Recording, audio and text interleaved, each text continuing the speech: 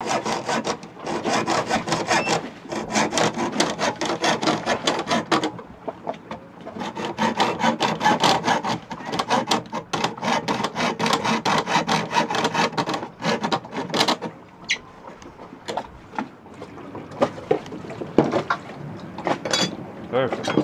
There we go. Thank you, sir. And we got spare parts left. Yes.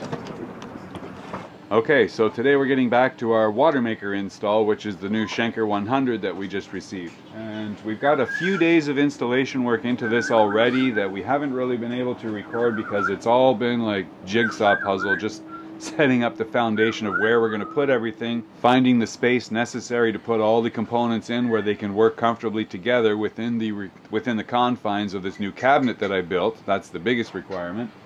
And still being able to make everything work and be accessible for future service. So those are my main requirements. So we've put a few days of work and thought into this, and it hasn't been really worth recording a lot of that stuff just because it's unique to this cabinet and it's unique to the boat. So that's just stuff that we're going to walk you through what we decided to do and how we hooked it up, what all the component features are, how they need to be hooked up and connected to each other, and how the system works in general. But for now, yeah, we're just getting back to, now that all the components are mounted, we've got the rough plumbing in, and we're getting ready to do our first test. So we just got to finish up a few wirings, tighten things up. We've got to mount the main unit in here. It needs to be hard mounted so that when we're sailing, of course, you can see it's on the lateral line of the boat. So if we're heeling either way, it's going to want to fall over. We have built the new brace underneath that it will lock it into position. So at the bottom, it's perfectly locked in and secured. You can see it's got a rail on each side and in here as well. So it's sandwiched in between these two pieces that'll stop it from moving this way. But the top will still fall this way or that way if we're sailing. So that's what we're working on making the mounts for right now. And that's just going to be some custom aluminum strapping that we're cutting out, and we'll bolt to these and then bolt into the side walls beside the unit, and that will reinforce it so that it can't fall over when we're sailing. Aside from that, it's just going to be a matter of tidying up all of our wiring, checking everything, confirming, and then bleeding all the air out of the system because it's all new installation, so all the filters and everything might have some air in it. So there's a startup procedure that we have to follow, and we're going to get to that once we show you everything and how it's hooked up.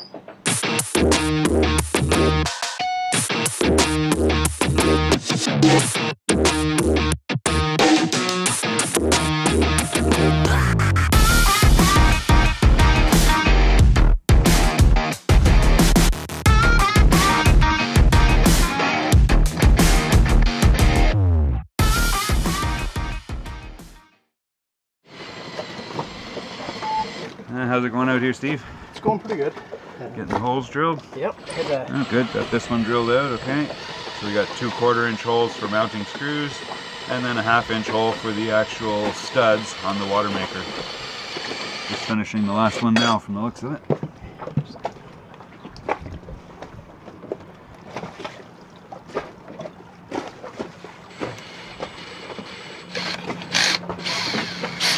There we go. Perfect. This one here, looks like it was here. It was in a bit, or is that in the right spot now, you think? Push it in so it's up against the wall. Oh, okay, that way. Yep. You can drill new holes if you want, if they don't line up, or if they do, then put it in the same. It doesn't matter.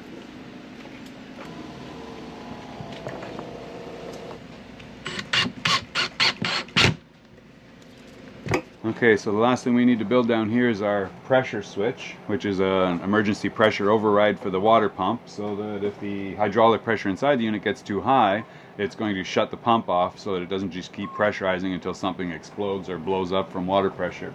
So that is this guy right here, and you can see we're going to put it right in our high pressure line here that comes right off of the pump, which is right over here. So that line comes straight down to the outlet of the pump, which is, this is our new high pressure pump here, out to here into this pressure switch, and Steve is just working on the T-valve here now. So it's high pressure, so we need to make sure everything is nicely sealed with Teflon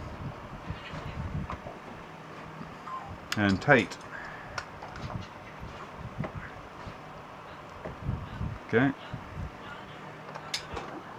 And then that's our brass adapter, so we need to put good Teflon on both sides of this, the inlet and the outlet. And the other one is here.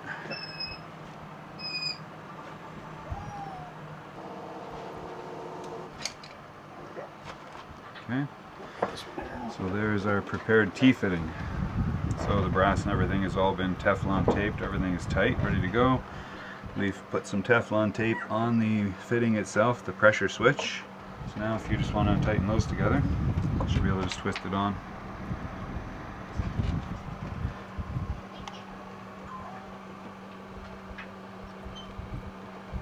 Okay.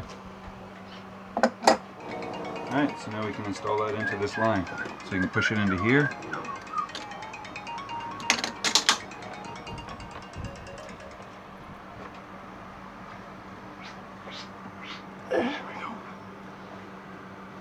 And next clamp on the other side. But I think we can shorten that line a little bit also. Yeah. Okay, so like I said, this has been a fairly complex install. The Zen100 is a lot more, well, technical than the last one that we had. It has a lot more electronic sensors, hookups, control systems, monitoring devices, things like that, which are all great. That's why we wanted to go with this system. I will tell you that it did take some time to put it in, to install it. It wasn't that tough, it was just time consuming, and we've had it mixed in with some other projects at the same time, like refining this whole cabinet and everything else at the same time. So we've had our challenges with it. But I will say, it comes with a very comprehensive manual that goes over everything very thoroughly, wire by wire, valve by valve, everything that you need, all the checks, everything that they recommend for the installation, everything. It's a very, very well laid out manual, I must admit. So good job, Schenker, on that one. I really appreciated having this one as our reference. I didn't have to go searching for anything. Pretty much everything was right here. A couple of questions I did have, and customer support was right back to me, usually within a few hours. So very happy about that. But the general layout of the system is very close to the last one that we installed. You remember we had the Zen50 installed, and it used to be here where I'm sitting. It was a much smaller unit, so the ease of installation was obviously a lot easier. But this one, we've had to run in some new things, including a water intake. This one needs a dedicated through hull. So the other one, I used to share the through hull with some other devices on board, and it had a 1/2-inch water intake. So the 1/2-inch water intake would supply everything that it needed adequately, no problem. But this one needs minimum 20 to 22 millimeters, or 3/4, 7/8 of an inch. So I have one 3/4 inch through hull that we made available. It was for the head intake on one of the forward heads in the boat. So basically I disconnected that head from that through hull, and we're moving that over to the other side, because it's fine for the heads to share one through hull because they don't always work at the same time, not a big deal. But I can't have this sharing the through hull with other things in the boat in case something's turned on and then all of a sudden it becomes restricted in its water flow. So we've got one dedicated through hull now for this, and that is one of these lines coming right up here. You see that black line right there? That's coming from the through hull, which is just underneath me. That comes around the back, and the first thing that goes through is a small strainer, and that's a seawater strainer that just takes out any particles below the boat or anything like that. And then from the strainer it goes straight into the intake of the pump, and then the pump takes the raw salt water, pressurizes it to 200 psi, and takes it into a sediment pre-filter. And I'm going to show you all that here in a minute. But basically, yes, everything is laid out, installed. You see, these are the brackets that we were just fabricating here. So we got one on this side that's running right into the side of the Watermaker, and one on this side. So we got two brackets. The whole thing is wedged in here. It's bolted down on this side. So this thing is rock solid. She is not moving. She is physically part of the boat now. And they will handle anything that we're going to throw out in any kind of sailing conditions. So we're in good shape. So very happy about that. And if you look at the back here, this is the high pressure line that comes off the pump. And this is what we were hooking up earlier. This is the high pressure switch right here. So if the switch detects that the pressure or the hydraulic pressure is too high inside the unit coming out of the pump and back pressuring through the line, it will just physically shut off the pump. So the pump shuts down, system goes into alarm status, lets me know there's an issue, and we start to go looking for the problem. Usually it's going to be a filter or something like that, plugged filter, so that just means we need to check our maintenance. But Other than that, that's all there is accessible back here. So now we can go ahead and we're pretty much going to close this all up. Everything is organized, installed. You can just see the back here. This is my new water manifold. So we've installed all these new valves here. We got rid of all the old French poly tubing. Everything is gone. So now we are 100% solid brass and PEX tubing. That's going to be a big advantage because that I can operate on and service anywhere. And we have a whole slew of fresh spare parts on board. So anything happens, I've got lots of spare tubing, spare fittings, spare couplers, crimp connectors, everything. So we're in good shape. Now, to give you an idea of what we've created here, you look into the depths of my cabinet that we just built and outfitted. Everything has a new place. As I said, we moved the entire water system, all new components, everything relocated, all new plumbing, new fittings, everything is new. So if you look inside the cabinet, I'll outline where we start here. Now this obviously again is the desalinator. You can see that's the Zen100 sitting right here. Now we're just looking at the other side of it. So that line that I showed you earlier comes in from underneath, and all of down here from below this point right here is below the water line. And that's important. We need to have all of the raw water intake components, including the head of the pump, needs to be below the water line. If you don't have it below the water line, it's going to start sucking air, and then you're going to have issues. So you'll notice that all of these components are just below the water line. So that first primary water line comes in from the through hull and goes right to this little seawater strainer right here. So that is our seawater strainer, and then it comes up through here, and this is a check valve. So it's a gravity feed check valve, because what happens is when we need raw water, it will automatically come up through this T-fitting and go straight over to the pump. Okay, so that line here goes to the intake of the pump on this side. And you see here's our intake and our outlet. Now, backtracking to the seawater strainer, you notice that it comes up through a check valve right here. And this check valve is there so that it can choose between fresh water for rinsing or seawater for just running normally. The seawater comes in from this side, the fresh water comes in from here. So you just see this line right here comes up to this, and this is a solenoid off of the carbon filter, which is this device right here. So this carbon filter is here so that if we have any chlorine or chemicals in the tanks or anything like that, when we go to flush the system, the carbon filter will remove all of those chemicals from the water before it goes into the reverse osmosis system. Otherwise it will destroy the membranes. So this said here, this is hooked up to our freshwater system. It's on its own manifold over here, so it has its own water intake right there. And that controls the freshwater system coming in to the desalinator for freshwater rinsing. And that's what that's there for. Basically, you need to freshwater rinse it if you're not going to use the unit for a little while. That's going to be important because you don't want to leave salt water just sitting there for too long a time, okay, on the membranes. So if we're using it every day, we don't need to use fresh water because it'll use about 4 gallons, I think, to freshwater rinse the whole thing after you're done making water for the day. And if you're not going to use it for a while, like a week or something like that, then definitely a good idea to rinse it with fresh water. If you're going to use it again tomorrow, then don't worry about it. Don't waste the water. Okay, so from here it goes into the pump, and then you see the outlet of the pump comes straight up this tube right here and across the back and into the pressure switch that we showed you on the back side here. Now from the pressure switch, that's just a safety device again, so that if we have too much pressure in the system, it shuts off the pump. You can't overload the system. But then over here is our pre-filter. So this is the sediment pre-filter cartridge, and this is the pressure tank that helps eliminate some of the pulsations from the pump. Okay, so from the sediment filter, now is when we take this line, goes straight across, you'll see across the top, and it comes right over to here and into the inlet for the Watermaker.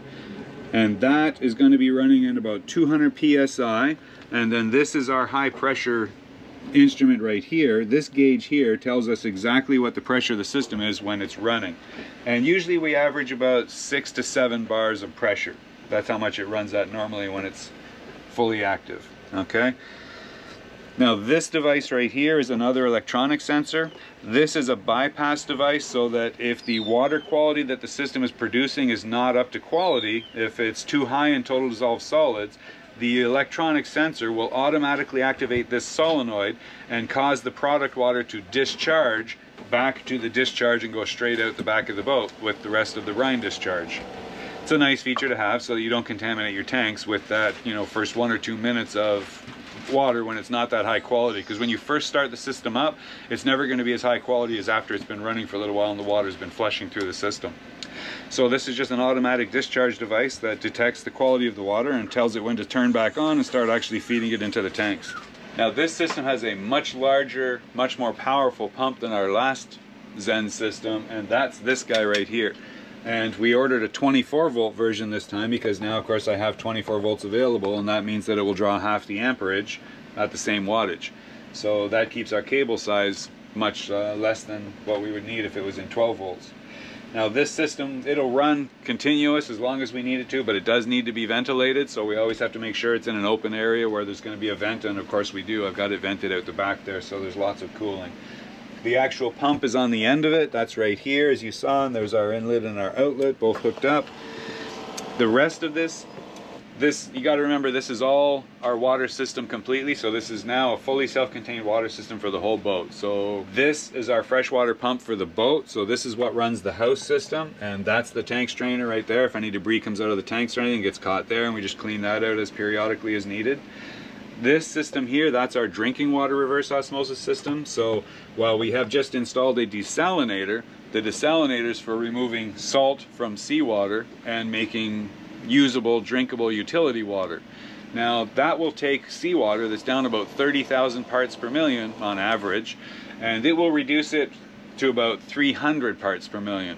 Okay, so that's well within the limitations of what safe drinking water is rating at, which is 500 parts per million and below. Now the drinking water system over here further takes that water and makes it more pure, just like you would have in your household. If you got a reverse osmosis system in your house, you know exactly what I'm talking about. This will take the water from the desalinator that is pump the water into the tanks. It will take the water from the tanks and run it through here, and it has its own storage device, which is a 2-gallon tank that's below the floor. And this will take that 300 parts per million and reduce it down to by about 90 to 95%. So our product water is usually less than 20 parts per million. Very, very clean, very, very pure water, much like the same type of water that you would buy in a store. But we don't have to buy it in store, hence we don't need to use the plastic bottles and keep dispensing, throwing plastic bottles away. We've been using this for 16 years now, and we use it every single day, and once a year we change the filters, and about every 3 to 4 years I change the membrane. Other than that, it just works on its own. It does its own thing. It has this one pump right here, and that pump is just a booster pump. So our household system runs at about 45 to 50 psi, pounds per square inch, but this works better the more pressure you give it. So with this pump, the booster pump brings it up at, well, from 12 volts DC, it will boost the pressure from this one up to 100 psi. So it's a low volume pump, not a high volume, but it will pump in enough pressure here that makes the membrane work much more efficiently, much faster, and much higher quality water, because the more pressure you have, the higher the quality of the water is going to be, the product water. So this has been a system I've been using for a long time, and we just reintegrated it into the new system, and it's still working perfectly. So we'll be testing all that very soon also. Now the last components are basically the control boxes. So we got the computer box and the pump box here. This is where all our wiring is done. And I'll open this up so you can have a look. It's just got the 4 screws on each box because they are meant to be weather resistant. Now, of course, they're not waterproof, but they do need to be able to reasonably take splashes and stuff like that. So if something explodes in here and it gets wet, it just runs off the pump box instead of just soaking the computer. This one has some fairly elaborate electronics, as you'll see. Now, don't get scared because we have to hook all this up as part of the install, and it may look very complicated, but again, if you remember my theory, it's just break everything down one wire at a time. And you'll see every sensor here has one wire. So each one of these sensors has one wire, and they're all labeled and they're all color coded. You run them all back into the box. The box has separate inlets for each separate wire, and then on the circuit board it is labeled specifically with the color coding of what wire you need to hook up to each terminal. So it's almost impossible to go wrong as long as you take your time and do it one wire at a time. You'll see we've got everything hooked up, and that's all running and proper. Now The system does have manual bypasses, which is great. That's one thing I always insist on, because if all the electronics fail, I want to be able to turn on the pumps. So if something happens to the circuitry and it's just blacked out for whatever reason, these switches here can be used to manually activate the system in an emergency or just as a backup application. So these switches can be switched to on, and that will activate the pump, bypass anything that's going to shut it off, and just keep it running so that we can at least have water in an emergency situation until we get the problem resolved. So that's a big plus. Had it on the last system, insisted on this system as well. I'm very happy that we have it. So all in all, very good. Now the last box is this one over here. It's a little bit more simple, but I do want to show you all the components of the installation. So let's have a quick look. Okay, so this is the pump box. So this harness right here is the 2 power wires and the power switch, like the bypass switch for the pump. So this harness comes down and just goes straight into the side of the pump. Now from there, the only other things required in here is this is where our main power hookups are. So we have, you see, a positive and a negative, and I've gone with 6-gauge cable, which is more than adequate for handling the amount of current that this system is going to draw at 24 volts. It's a 400-watt system, so we expect it's going to draw somewhere around just under 20 amps, like 17, 18 amps at normal voltage. And that is the only thing that we have to hook up in here, is just the 2 wires, and then to connect the computer box to the pump box, and that's this 3-wire harness here.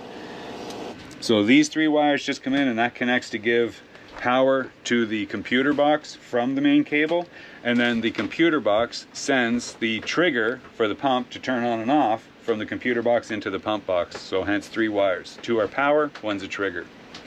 And that's all that's in there. Simple. Basically 5 wires to hook up. Everything else is done for you. And then all these other sensors are just hooked up over here.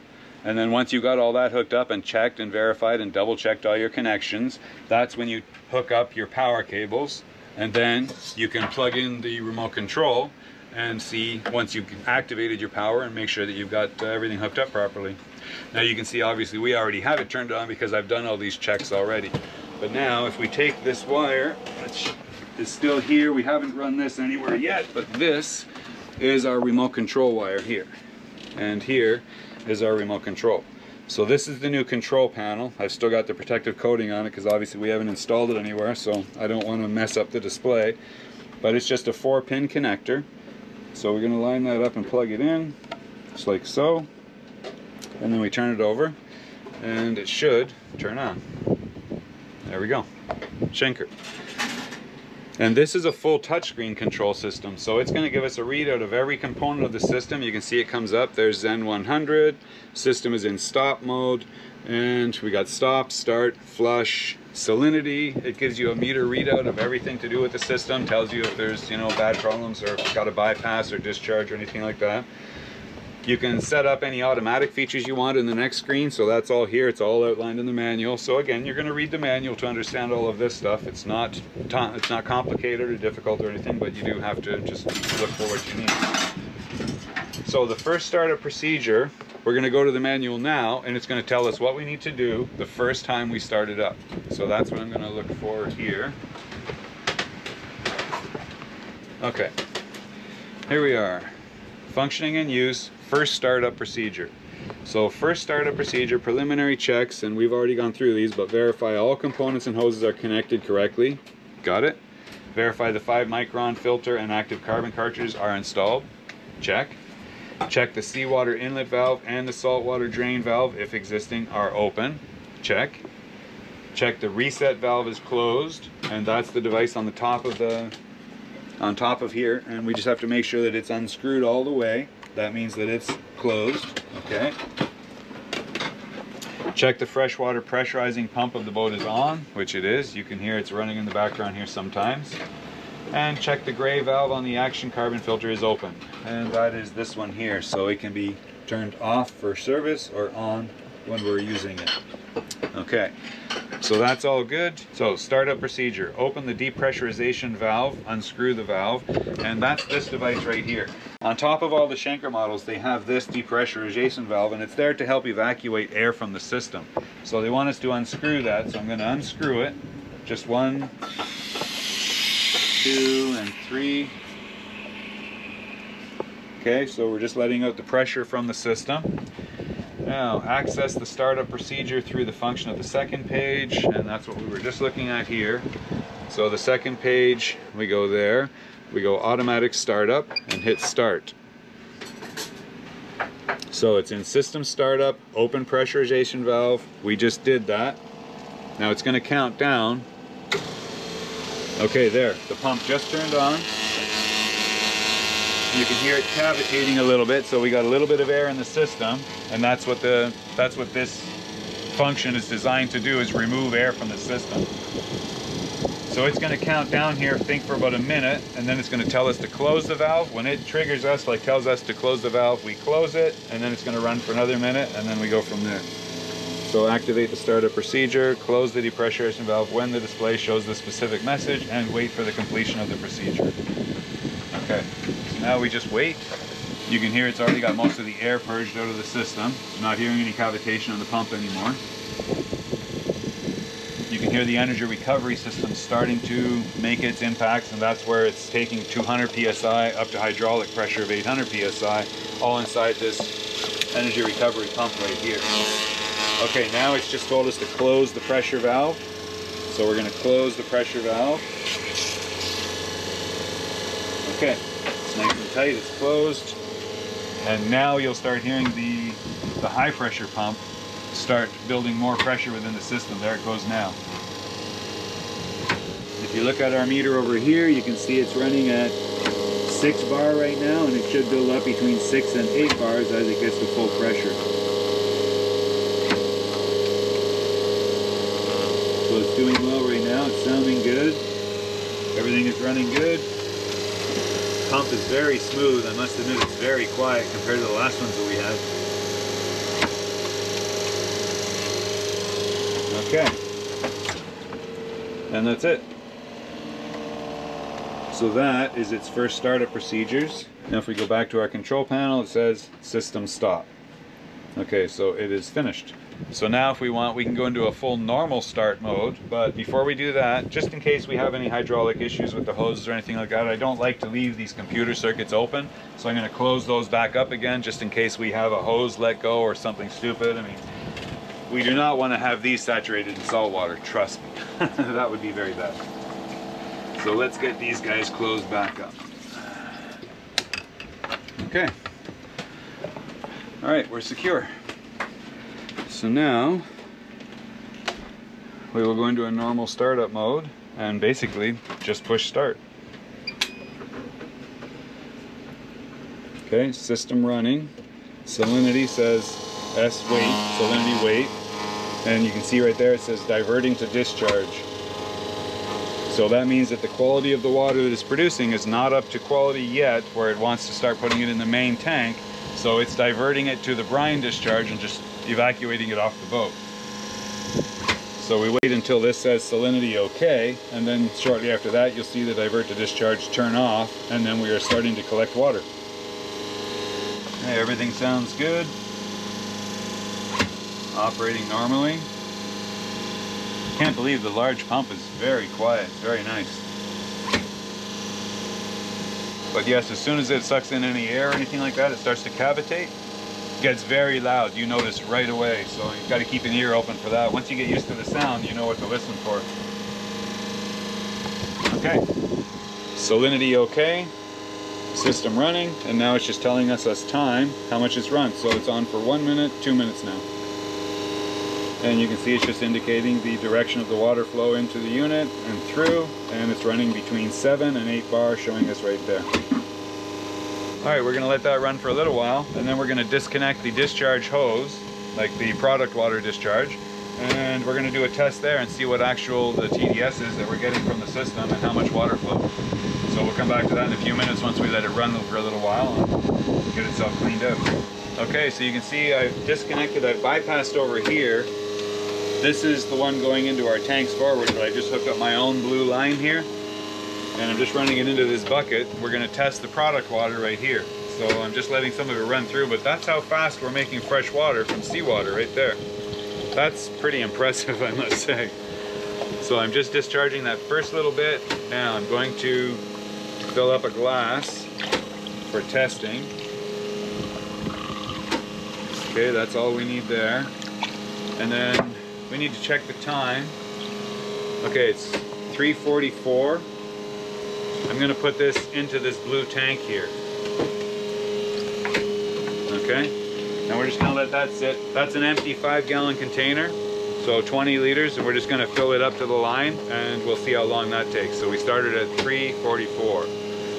Now, for the tester, we got just a basic TDS tester right here. It's just an electronic meter that puts a current into the water and tests how much dissolved sediment or dissolved solid there is in the water. So we turn that on. So you can see it's on. It's already leveled at 0 parts per million. And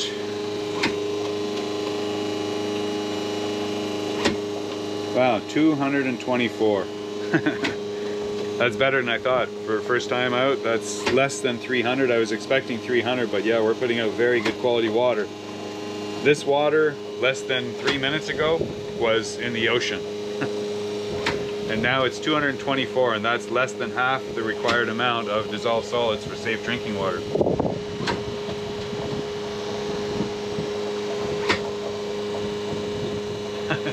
That never ceases to amaze me.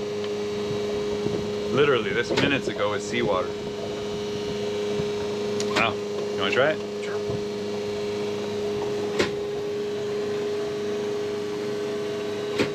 It's good. There, Neil, you want to try? Yes.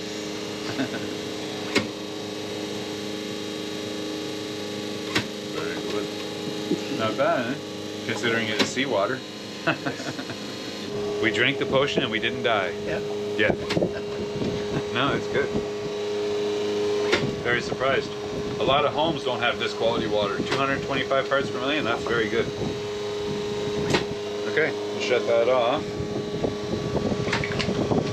And now we'll just wait for this tank to fill up.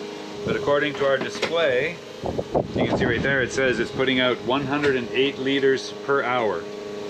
So it's actually a little bit over the rated specification of 100 liters per hour, which is great. And that's at 26.4 nominal voltage. So that's how much voltage we're getting right now. And I will point out to you that right now we are running off solar power. Because right now we have more solar power coming in than we're using on the boat, and the batteries are almost full. So this system is running 400 watts off solar power exclusively right now. That's amazing. Making fresh water from seawater from solar power. Yeah. Okay, so we are just, yeah, we're up at this level right here now. So we're at 20 liters nominal. And the time is 3:57, so 13 minutes. So it took 13 minutes to do 20 liters. And I think that's pretty much right in line with what it's saying it's supposed to be producing. So yeah, at 100 and something liters per hour, that should work out to about 20 liters, 18 liters, maybe every 10, 11 minutes, somewhere around there. So yeah, that's good. All right, so I'm very happy with that. Now we're just going to let it run. I'll keep running till it overflows the bottles. We'll fill this up as one of our backup water containers. Put it back out on deck. Then we'll hook the system back up and top up our water tanks. Because I think we're going to fill up our water tanks before we shut it down today and then call it a day. Start to clean up our mess. And I think it's almost happy hour by then. Alright, good stuff.